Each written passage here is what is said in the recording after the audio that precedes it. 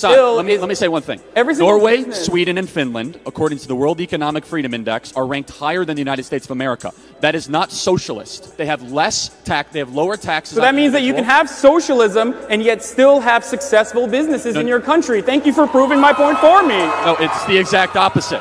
You know what socialist is? Bernie Sanders wants an 80% tax rate on the rich. Venezuela too, right? Dude, listen. Bernie, do you want me to explain it to you? Is Cuba not socialist? Is North Korea not socialist? Was Vietnam not socialist? Was Zimbabwe not socialist? You can laugh all you want, Hasan, okay, do you but want 100 million people died under socialism in the last 100 years, and you have the gumption to continue. You can keep laughing to the victims' families from Cuba, from Venezuela, from Korea, from Vietnam, from Mao's China, from Stalin's Russia.